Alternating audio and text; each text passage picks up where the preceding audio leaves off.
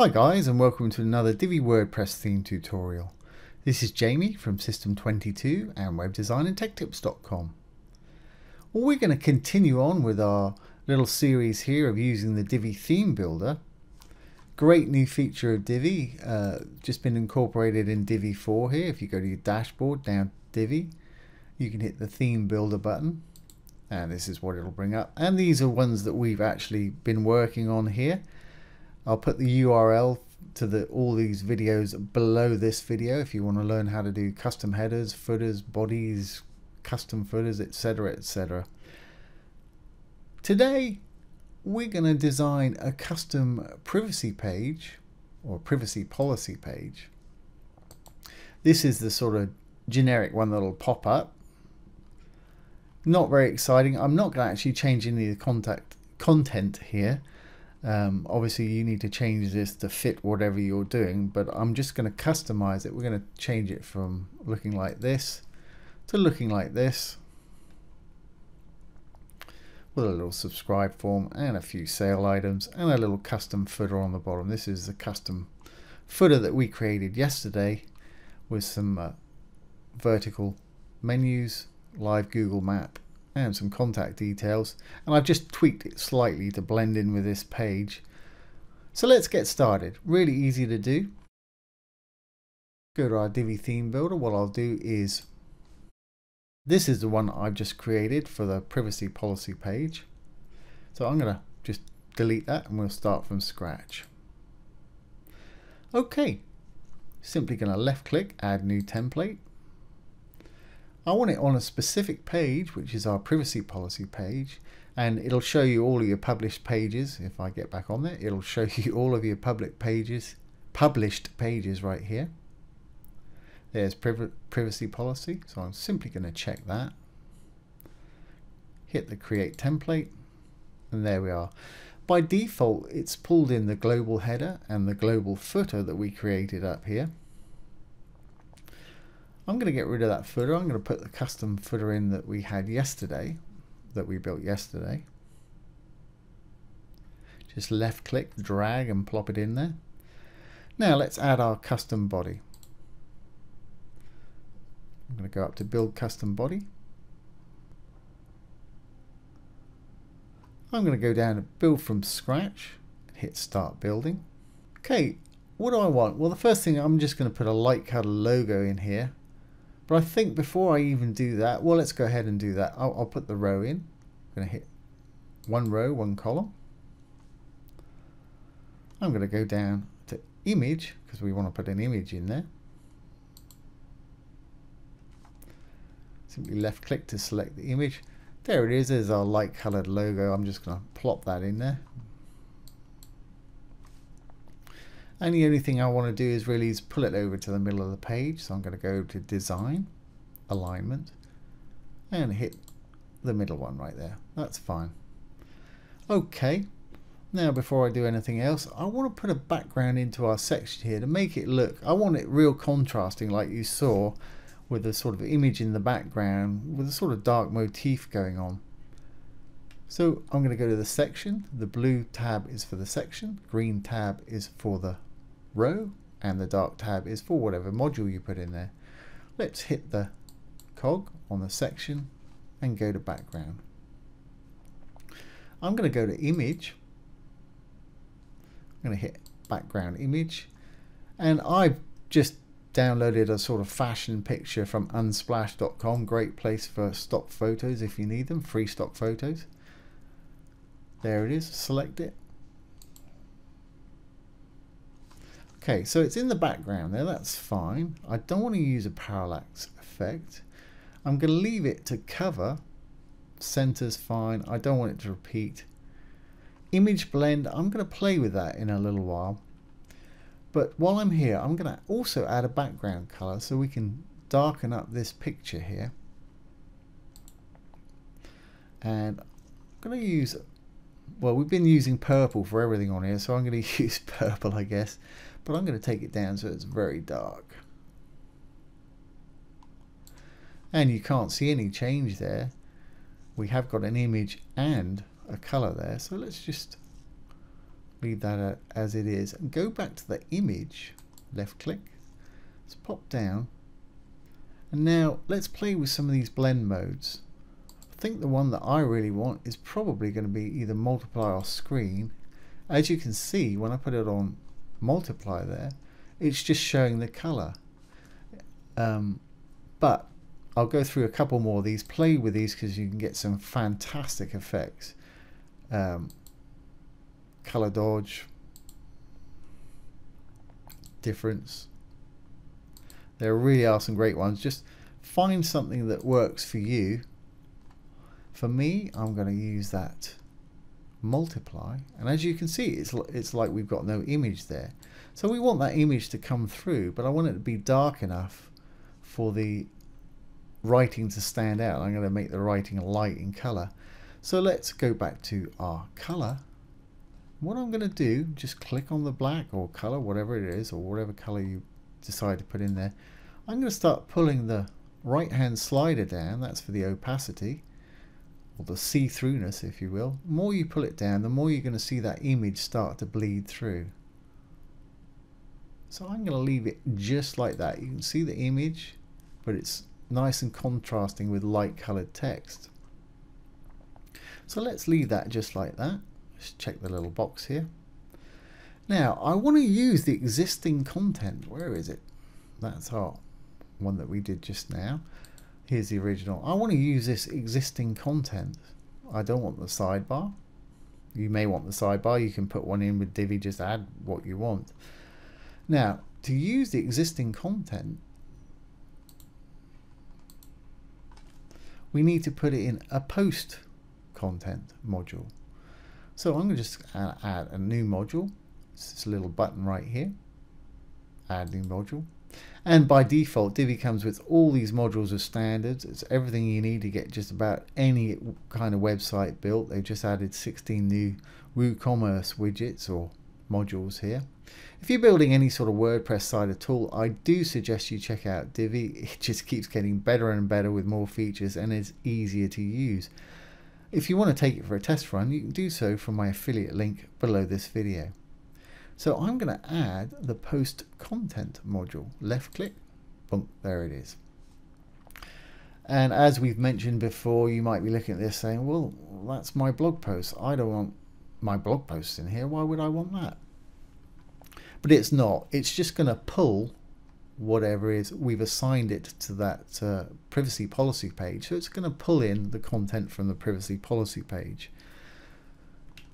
Okay, so I want to go in there and I want to change. I want to make all of our writing light in color and all of our headings. Very simple to do. Let's go to the cog. I'm going to go to design. I'm going to go to text. I'm going to change that to white. And I'm also going to go to our links. Any links on the page, I'm going to change those to white. As you can see, they're disappearing into this default white background. And now I'm just going to change the heading text. So if we close that one up, left click, go to heading text, simply go through H1, H2. I don't know what's on this page, so I'm going to do all of them. Just takes 2 seconds to do each one. There we go. Heading 1, looks like I might have missed that one. There we go. Okay, and image and that little purple line, I'm not worried about that at all.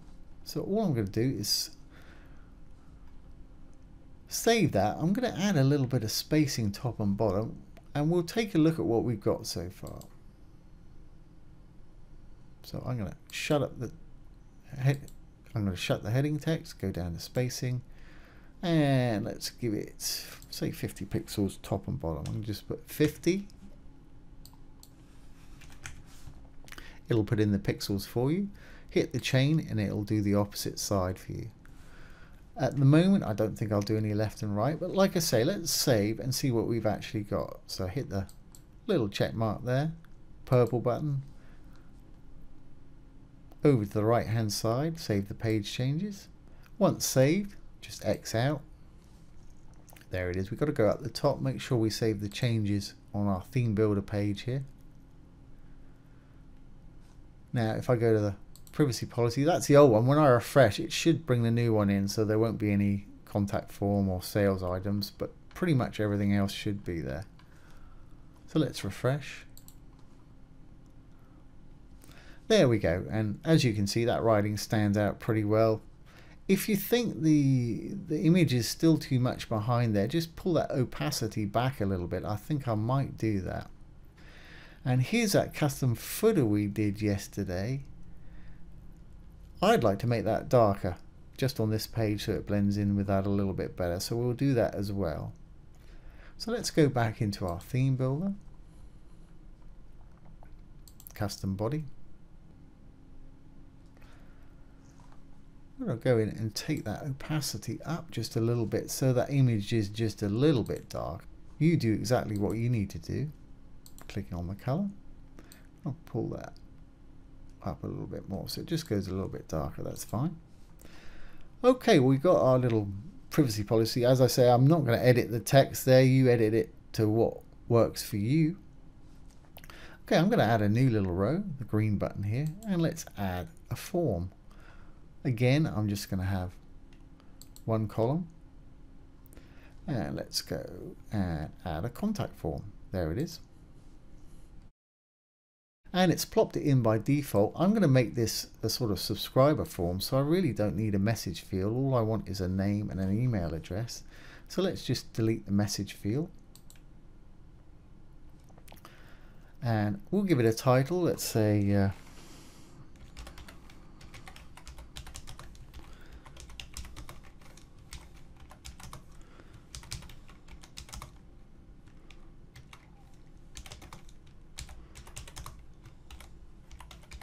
whatever you want to say. Let's put it in there. It's a little difficult to see, but we'll change the color of that. The success message, that when they submit this, we'll say thanks for subscribing.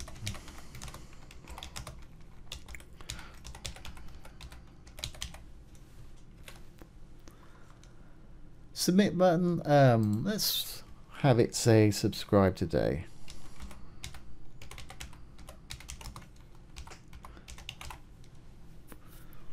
As you can see, it's changed it there.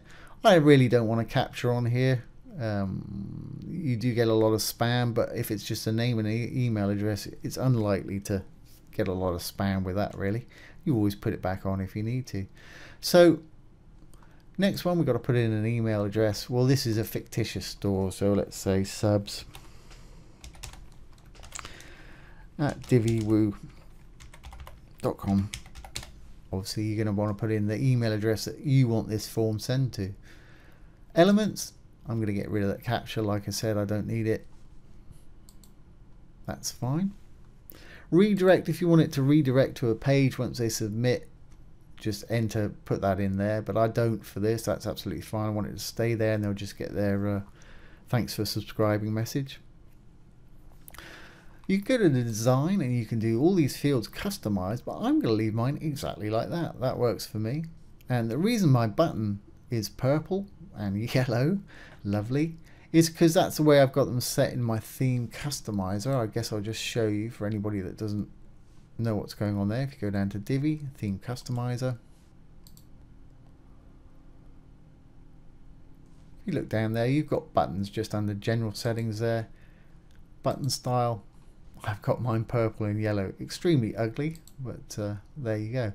And you can set a hover style, so when you're hovering over them, it'll be different. So that's why those buttons are appearing that color. So you customize yours, obviously, however you want them. And you can do it individually. You can actually do it in this module as well if you want to. You can just customize the styles right there. Okay, so what else do I want to do? I want to make that subscribe today text stand out because you can barely read it. So that's title text. Let's go down. I'm going to just make that white for simplicity. I'm going to put it in the middle. Now, I want to give this a background so it's just slightly offsets. I know we've got that pretty dark at the moment, but I'll give it a background so it's just slightly different from what's going on there. So we'll go to our content, go to background. I'll put black in there. just barely see that actually because we've got it so dark at the moment, but I'll leave that just as solid black. And what I'm going to do is add a bit of padding all round so it's not all squished up against the sides and the top. So if we go back to our design, we can go to spacing, and let's say give it 30 pixels all around. So 30, hit the chain, and let's try 30 over here also. 30, hit the chain, it'll do the opposite one. There we go, that's got a bit of breathing room now, top and bottom. We could even give it a bit more. Let's leave it at 30 for the sides. Let's make it 50 for the top and bottom. As you can see, I just did the one, it automatically did the other one. That's okay. Now that black, I'm going to take the opacity just down slightly. So it's just slightly opaque. You can just slightly see something through there, but I still want it to remain. If I take it all the way down, it's gone. There, something like that. So it's there. You could put a border around it if you want. I'm not going to do that. That's fine. What else do we want here? Well, let's add a new row, and I'm going to put the Divi fantastic shop module in it again, one column. I'm going to hit the shop module. There we are, shop. I love that little module. I'm going to say sale products, just so we can get eyeballs on some of the products that you want to sell if they happen to look at this page. There it is, it's put them in already. Product count, I'll just leave it as is. I don't think I've even got 12. Column layout, that's fine as 4. Default sort, I'm going to leave that exactly as it is. Only thing I really want to do is make our titles and prices stand out. So let's go to our design. Title text.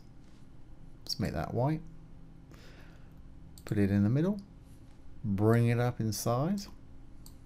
Just a bit. Ooh, not too much. There we go. And let's change the price text also. Underneath, here's the price text. We're on design tab, price text. I'm going to make those green. I'm going to make those centered, and I'm going to pull them up just a little bit in size at 2. That's fine. The only other thing I want to do is I'll give this a bit of padding top and bottom, just so it's got a little more breathing room for the form on top. So we're still on the design tab. Let's go to spacing, and let's say 50 pixels, maybe too much, I don't know, we can always adjust it. Check that, top and bottom. Okay, so let's save that and see what we've actually got now. Hit the little check mark, little purple button, hit the save to save the page changes. Once saved, X out. Make sure we save our theme builder settings. Now let's go to that page. Here it is. Before we did that, we haven't got our form and our little shop module in there, and I don't like the color of that. We'll change that. So let's refresh and see what those changes did for us. There we go. It made that image slightly darker in the background because we took the opacity back up a little bit. If we scroll down, there's our little sub form that people can fill out. And down below is that little shop module. So I'm going to leave that just like that. Fantastic. And these will obviously take them to the products. I think I'll change those sale badges to purple actually, just to keep in line with the sort of purple motif we got going on. And this to me is way too light. I don't like that. I'm going to make this a lot darker, and we can do it just for this page, which is fantastic. So let's go back to our theme builder. Just going to make that quick tweak to the sale badges on the shop module. Scroll on down where we want to be while it's loaded. When it's loaded, here's the shop module. Just going to click on the cog. One simple change here. Sale badge text. Sale badge color. There we go. It just fits in line with the other things we've got going on here. Obviously, you're going to want to do that exactly how you want to do it. Quickly save those changes. And let's work on that custom footer that I think is way too light for me at the moment. Once saved, just X out. Here's the custom footer that we pulled from over here. Hit the little edit button there, the little pencil or whatever it is. And here it is, and it's the background for this section we're going to want to edit, and I'm going to want to make that a lot darker. So let's go in there, cog, simply to the background. This is the top part of the gradient. I'm going to make that pretty much black, so it's almost going to be black. So right about way down there, not quite black, but almost black. And this one I'm going to take down to just not quite so much. So I still want a bit of difference between that black bottom bar and the top of here, and slight difference between the two colors. There we go, there's that one, there's that one. There is a bit of difference there, so it is gradiated. That's fine. Notice there is that Divi shot slightly out of alignment there. I think it's because we changed the line height of the text. So let's quickly fix that. Save our section settings, and to do that we need to go into this module itself, which is this one right here, little cog. So what I'm going to do is make that line height more so this line drops down, and then I'll just change the custom padding we had on there. And if you want to see how we did this, have a look at yesterday's video. The URL will be below this video. So let's go to we're in there, and I can just hit that little paintbrush icon to take me to that element I want to edit, which is the H4. So let's increase the line height, because I've got to take that up a little bit, and now I can go into the custom CSS where we put the padding or margin on the top of that and change it. So let's go to advanced, custom CSS, scroll down. There's that bit of custom CSS margin, top 10 pixels. So let's change that to perhaps 2 pixels and see what happens. That is pretty much bang on. In fact, I'm going to leave it just like that. That line's pretty much in line with that. That's centralized now. Fantastic. Let's just save that. Save the changes here, little purple button. Save on the right. Exit out. Make sure we saved our theme builder changes. Now let's take a look at this page, and it should be complete. There's what we had. Let's refresh. And there it is. I think that looks a lot better darker like that. You could probably even take it down a little bit more, but I'm going to call that done. That looks better there. There's our shop module with our purple sale badges, our little subscribe today form, and all this junk about privacy policy. Like I say, you're going to want to put in your custom stuff there. So there you have it. There is how to customize your privacy policy page, or pretty much any other page you want to, using the existing content. So I hope you found that useful and enjoyed it. If you have, please give it a thumbs up, comment, share, and subscribe to our YouTube channel. If you're interested in web development, take a look down below. We've got some great free courses down there, as well as some premium courses with some huge discounts for our YouTube subscribers, so do check it out. Once again, this is Jamie with System22 and webdesignandtechtips.com. Thanks for watching. Have a great day.